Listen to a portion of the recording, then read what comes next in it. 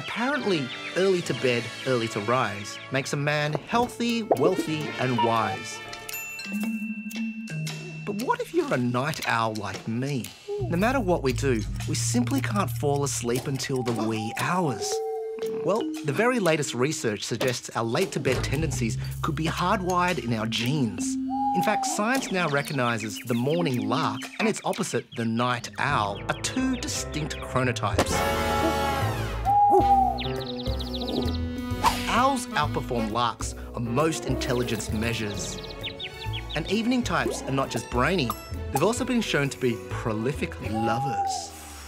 Owls are partial to bad habits like smoking and drinking, consistent with a broad personality trait that researchers call novelty seeking. Larks, on the other hand, are much more cooperative, agreeable and conscientious than owls.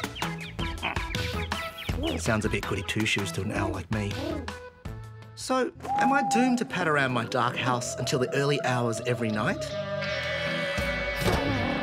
Or can I reprogram my internal clock to fit better with a modern 9-to-5 life?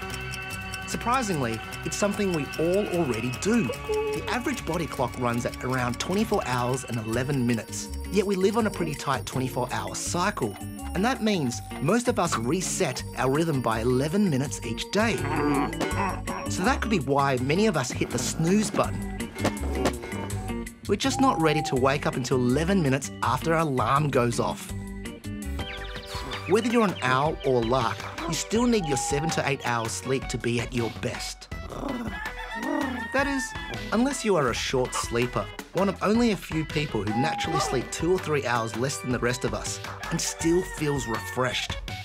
But I'm not one of those.